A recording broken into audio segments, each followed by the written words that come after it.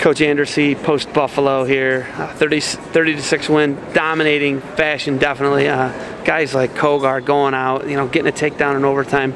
You got freshmen that are really stepping up. Him and Keith Witt looking real tough for you. But what's the message to those younger guys? How are you getting those guys to step up like that? I just think it's our expectations, what our team, what we expect out of guys, and we go over it, we talk about it. It's up on the wall in our wrestling room. We write out our goals for each kid for each match, and it was a big match for a guy like Adam Kogar to go out, and he pretty much dominated. There wasn't a whole lot of action, but he pretty much seemed like he was never out of control. Forced all the action, did a good job, and beat a good kid. You got other guys like Danny Mitchell going out there, and Smith's no slouch. He's a top 33 guy, a guy we'll probably see in Omaha, but Danny just goes out and really turning the heat up, and we're not seeing that same attack that he had before. We're seeing, high crotches, we're seeing singles, we're seeing barrel, we're seeing everything. He can shoot from everywhere, he can shoot double legs, but what's he doing differently, and how are you guys getting him to the next level? He's just been training hard. Danny's at the point where he's a fifth-year guy. He knows what it takes. He's been in the national tournament. He's been close to being an All-American. The kid that beat him last year in the rounding All-American, he beat handily at the Wendy's duels. So he's doing a good job, and he's really focused. He knows what he wants to accomplish this year, and he believes in it. That's one of those steps. It's a step, and he believes in that he can accomplish his goals. And his goals are pretty lofty, which are good. And I think, like I said, a lot of kids are just following his lead because he works extremely hard every day. And guys, just keep up with Danny and Dustin is what we say a lot in our room. If you're keeping up with those two guys, you're doing a good job. You're keeping guys around like that. You're tapping into the local talent. Those guys are from about 45 minutes to an hour away, both of them. You're getting them out of a lot of the same clubs. They wrestle together at All-American Wrestling Club as youth. But how important is it to tap into the local talent here? It's pretty much our team. It's kind of bizarre.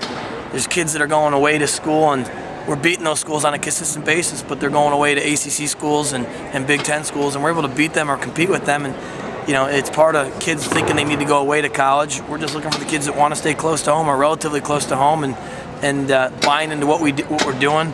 And like I said, it's working. Like I said, we've lost a lot of kids to out-of-state schools, but that's part of the process. We did get a kid from the Columbus area. We signed a kid from the PA area that, like I said, we feel real comfortable with. They're going to be able to step in next year and the possibility to start at a weight class. And recruiting it's probably the most important thing you do. And like I said, it's one of those things you can't get nervous. If you don't get certain guys, you just got to roll with the punches and look for the next year, and get kids that that will fit into your program. And there's kids out there that are younger that we've already been in contact with through email and letters that we feel real comfortable that we're going to be able to sign in the future. So, it's part of what you do, and you just keep working hard at it.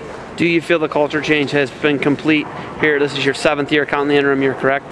Yeah. Do you think the culture changed, the partying, the going out, and the guys getting crazy anymore?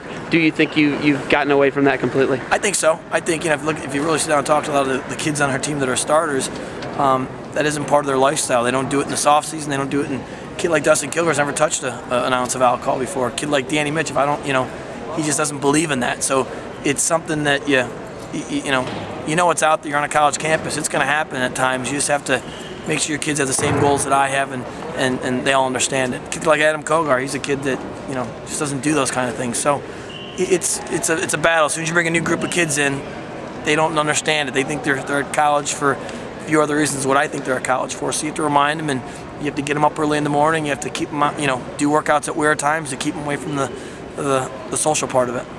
All right, Coach, you got anything else for me? You seem less and less abrasive the more we talk. What's going into that, man? Are your daughters making you soft? No. Good group of kids. Sometimes, it's part of, I don't know, it's just part of the atmosphere. We got a good group of guys. They're young. We got one senior. Everyone else you saw today were all freshmen and sophomores. So it's like I said, it's a good young team, and we're not the greatest. There's definitely areas that we have to improve in, but it makes it a little bit easier for me when kids train like they do. Socially they behave like they're supposed to. Academically, it was the best grade point average we've ever had in Kent State's history as far as wrestling team.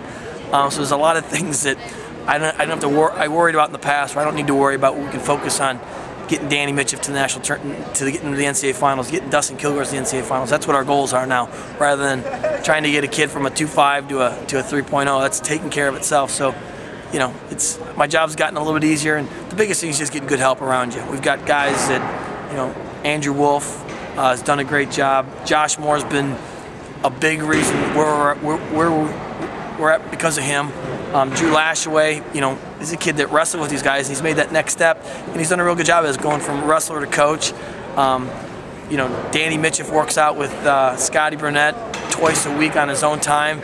Scotty Burnett's done great things for Danny, and it's helped him out. And Scotty's worked with some other guys. He's done a good job, and he's a guy that we're hoping to try to get part of our program next year. And like I said, we're doing the right things, and the administration is supporting everything we're doing, which helps out also. All right, Big Jim, thanks for the time. Thanks for being, you know, a kinder, gentler Andrassy, and good luck the rest of the MAC stretch, man. Thank you. Oh, wait, you don't want to say anything of the Ohio University Bobcats you'll see next Friday? No, I'm just looking forward to it. I'm looking forward to going down to OU and having a good dual meet with them.